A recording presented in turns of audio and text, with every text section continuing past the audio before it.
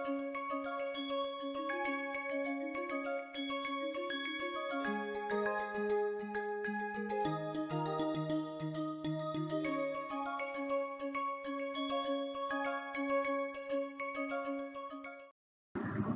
everybody, so this is part 2 of our talk on tailoring metal hydride for practical application.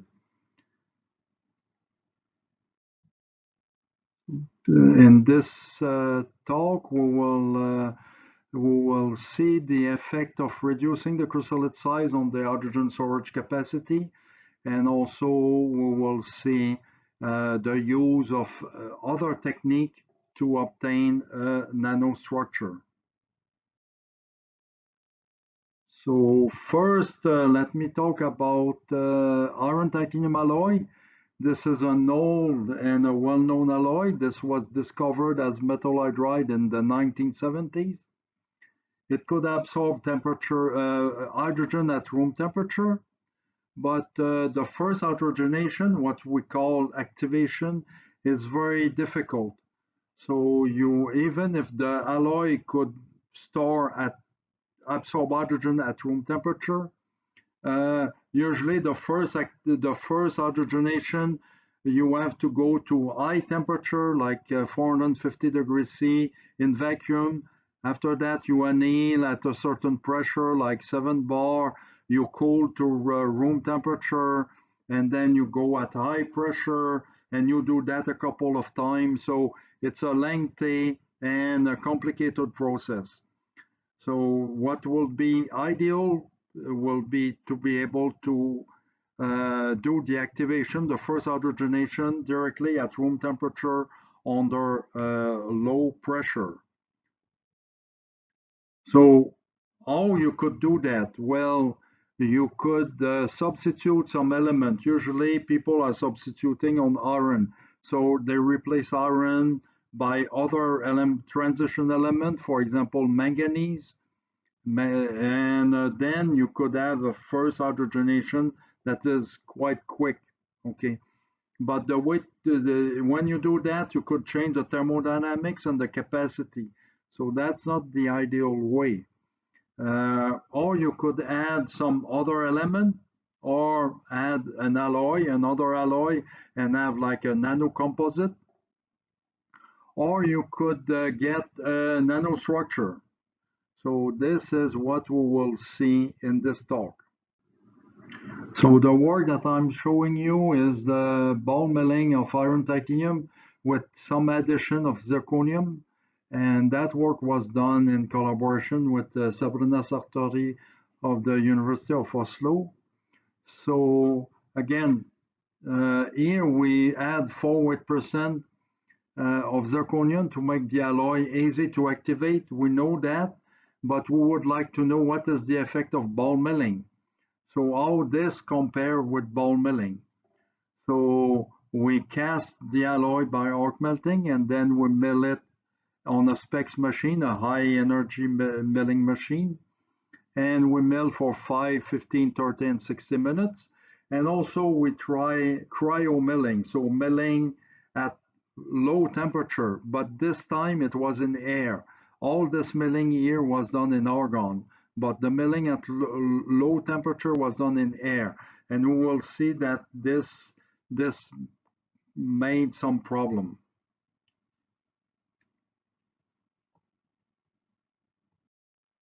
So this is a morphology of our powder after ball milling. So this is as cast. So we cast the sample and then we just crush it with a mortar and a pestle.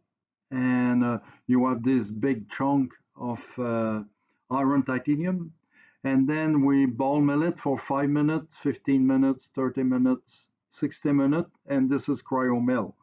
So you see that after just 5 minutes of ball milling, you have a huge reduction of particle size.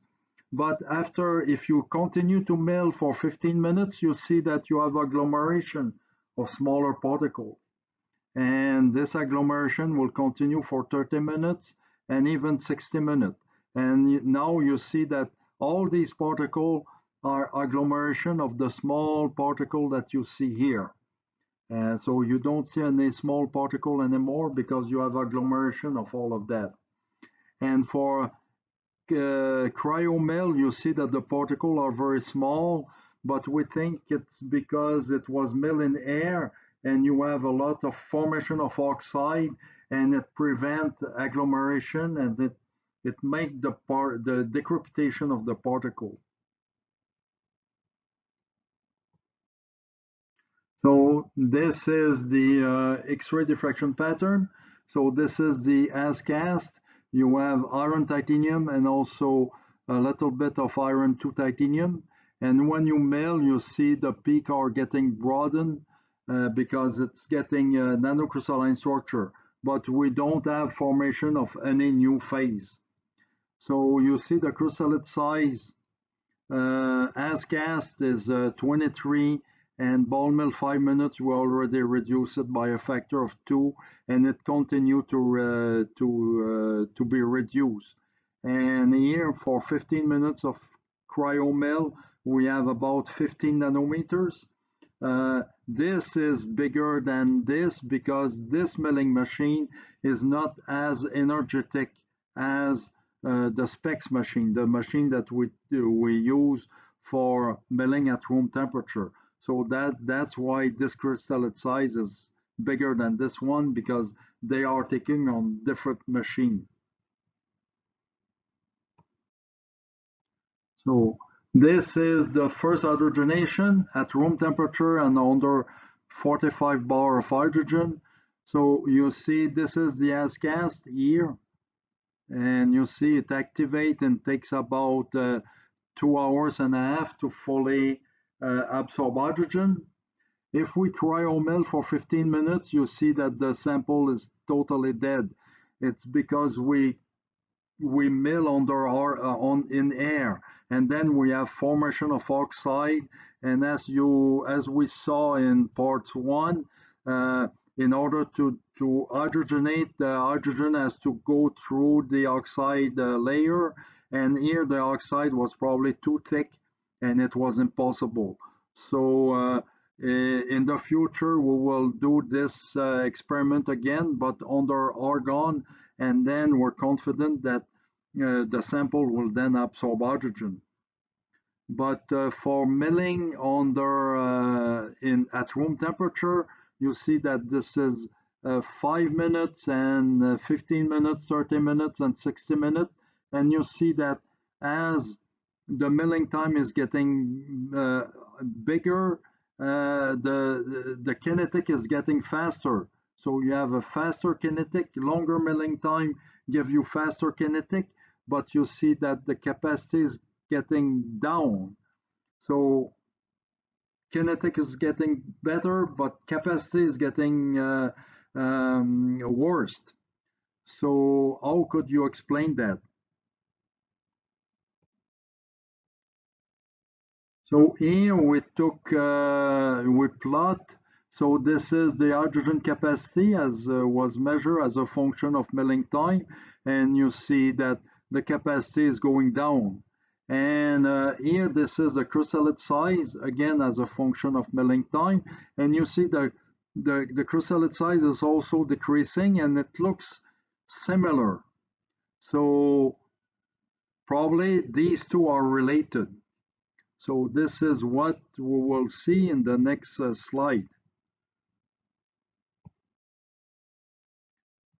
So if you consider that the chrysalid again, from the first part, we saw that the chrysalid is the coherent domain, the crystallographic coherent domain. And so in order to break that coherency, all you need is one unit cell that is not coherent with the unit cell that is beside it. So that's more or less the thinner grain boundary you could have, is to have one unit cell that doesn't match the unit cell beside it. So for iron titanium, the unit cell is a 3 angstrom. So we assume that the grain boundary is 0.3 nanometers.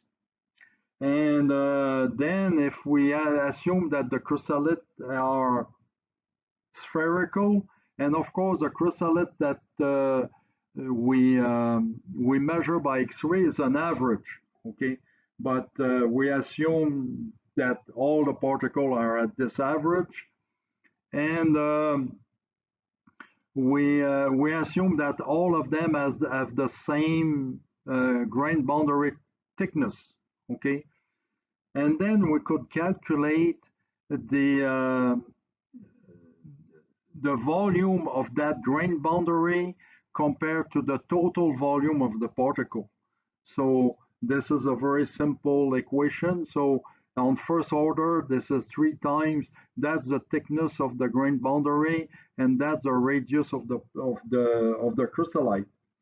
Okay, so if you do that, you see that if you express the volume of the grain boundary over the total volume, these are with respect to the chrysolite size. So these are the number, and that's the capacity, the hydrogen capacity loss that we measured. And you see that these numbers are very close to these numbers. So it looks like the loss of capacity is scaling exactly as the volume, the total volume of the grain boundary. So then we could explain the loss of capacity. So when you create a new grain boundary, this acts as an hydrogen path, as we saw in the first part. So this means that it's fast kinetics because now you have more grain boundary, so you have more path for hydrogen to go into your chrysolite. But the grain boundary give a fast diffusion, but it could not store hydrogen. So hydrogen is going through the grain boundary, but doesn't stay there. So you have a loss of capacity. And of course, the more grain boundary you have, the less capacity you will have. So, and you see that for iron titanium, this scale perfectly well. But I have to tell that this loss of capacity depends on the system.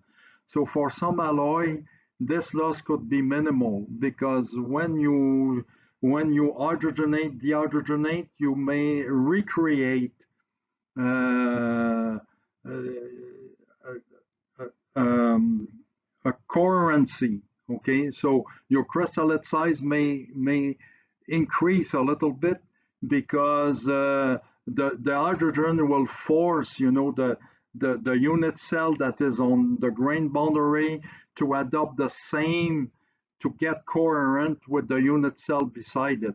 So this loss of capacity with the grain boundary is not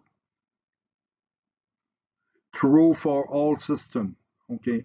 But for some system, we see that it scales very well. So the other aspect that I would like to see in this talk is the other method to obtain a nanostructure. So in the field of metal hydride, we have a couple of methods that are widely used by the researcher.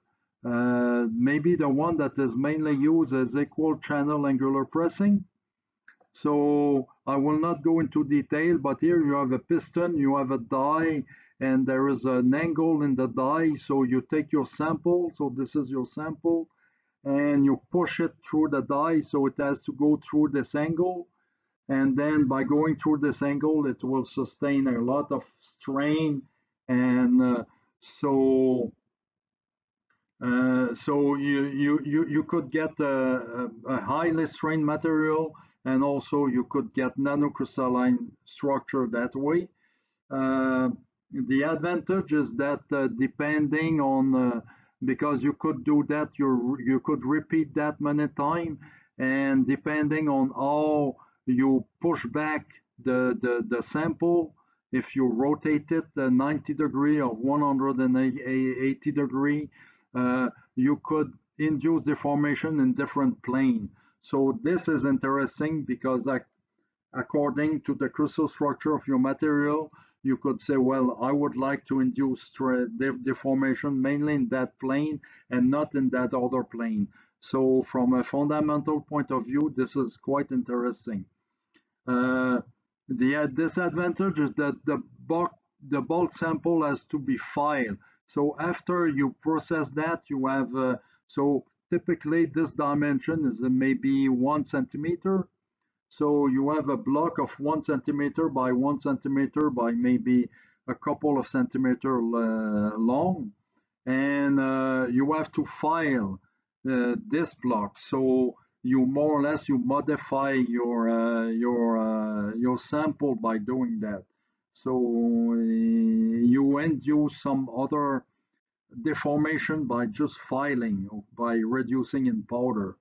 And also this could be difficult to scale up. The other technique that is more and more used now is high pressure torsion. So here your sample is a thin disc that you put between two anvil, and you rotate it. You rotate the anvil and you press on it very hard. So the advantage is you have a very high strain. So maybe this is the technique that you have the highest strain. But the disadvantage is you have a very small sample. So maybe it's 1 centimeter of diameter by maybe 1 millimeter of thickness. So your sample is very, very small. And finally, we have cold rolling. So the advantage of that, it's a well-known technique, and I think it's very easy to scale because the industry is doing a lot of cold rolling. The disadvantage is usually you have to use a plate, but in our case, we solved this problem because we took the cold rolling machine and we rotated 90 degrees, so then we could process powder. Because usually our material, our metal hydride is in form of powder and not plate. So the example that I will show you today is lanthanum nickel 5. So cold rolling of lanthanum nickel 5. So we took commercial lanthanum nickel 5, we roll it in air, and after rolling, we do the first hydrogenation, the activation at 50 degree and 15 bar, and the desorption was also done at 50 degree and 5 kilopascal. And the theoretical capacity of lanthanum nickel 5 is about 1.5%. And again, I have to stress that the cold rolling was done in air. And we compare that with ball milling because ball milling is used by everybody, and everybody knows what this ball milling is doing to metal hydride. So we use a high energy mill, and the milling was done in argon, contrary to here that was done in air, and we mill for 15 and 60 minutes. So this is a morphology. So the as received one is like big block. So this is 50 micron. So this is almost 100 micron. So you have big particle. And when you cold roll, basically what you do, you take all these particles and you make a small plate with it. Okay. So you see that and then we took this plate after we're rolling once, we take the plate, we fold it in two, and we roll again. So after each rolling, we have a reduction of 50% of our plate. Okay, so so this is after 5, 12, and 25 roll, and you see the morphology of the plate do not change so much. But of course, we will have reduction of crystallite size and strain because we are every time after every roll we reduce the thickness of that plate by 50%. And this is ball mill 15 minutes. So you see, as we saw previously, you have agglomeration of smaller particle here. and after 60 minutes, you more or less, you take these particles and you break them again. So you see the particles are smaller and you have even smaller particle here. Okay. So this is the first hydrogenation, the activation at 50 degree and 15 bar. So this is the as received. So you see the as received. It's very difficult. It takes forever to activate. And if you ball mill 15 minutes, you see that it's very fast. The sample is taking hydrogen right away. Okay, but you have a loss of capacity here. Okay, but if you ball mill more, if you ball mill 60 minutes, you see that you have a reduction of capacity and the sample is almost dead again. It's even worse than the as cast. But if you do cold rolling, you see 5 times cold rolling. It's quite fast, not as fast as ball milling, but you see we have almost full capacity. And if we roll 12 times or 25 times, you see that 12 times actually it's getting a little bit slower. The incubation time is longer, but we have almost no loss of capacity. But if we keep cold rolling, we have a loss of capacity because again we do all of that in air. So as we roll, we will start to produce oxide and to make oxide, and then it will reduce the capacity. So this is the desorption. So you see that this is the desorption of the as received, and this is the ball mill 15 minutes. So it's quite fast, and that's the ball mill of 60 minutes. It's slow, but what is interesting is that all of them, the ball mill 15 minutes and all the cold rolling, all of them have more or less the same kinetic. They just the only difference is the capacity, but they all have the same kinetic. So the point is, after one cycle, they almost have all the same capacity, the same kinetics. And this is what you see on the second absorption. Okay, so on the second absorption, you see that all of them are absorbing at the same rate. So the difficulty is the first hydrogenation. Then you have a difference of kinetic between all of them. But after the first hydrogenation, and this is a common example for many metal hydride, after the activation, then the kinetic is the same. The only thing that is different is the capacity. So this is the diffraction pattern. So as received, cold roll 5 times, 12 times, 25, and ball mill. And you see that 15 minutes of ball mill, the peak are already quite broad compared to 5 cold roll. The peak are broader, but not so much. Okay, so the ball milling is much more efficient to reduce into nano crystalline structure, and you see it here. So as synthesized, so this is as received, it's 50, this is in nanometer, so 50 nanometer, and ball milling 15 minutes, you reduce that by a factor, almost a factor of 10. So it's 6.9, and 60 minutes, you go down to 5 nanometer. While for the cold roll, you see it's 21 nanometer, and then 12, and then 9. So you have a reduction of chrysalid size, but not as important as for the ball milling. Okay. And this is after 2 cycles of hydrogenation.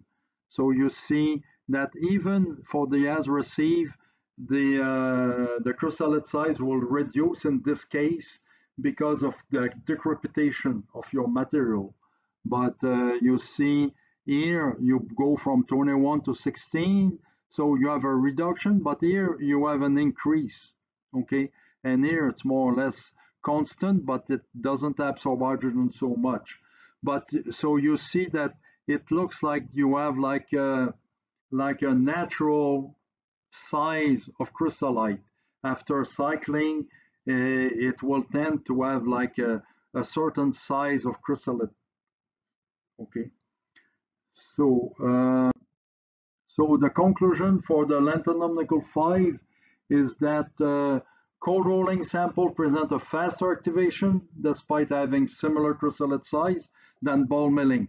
So the point that I want to give you here is that nanocrystalline is important for kinetics and for activation, but it's not the only parameter. Okay, some other characteristic also have an effect on the hydrogenation kinetics.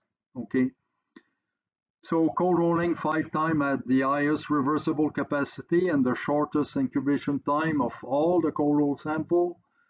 For ball milling, if you ball mill for too long, it has a detrimental effect, so it's not good to ball mill for too long and to try to reduce the chrysolite size at a very, very small.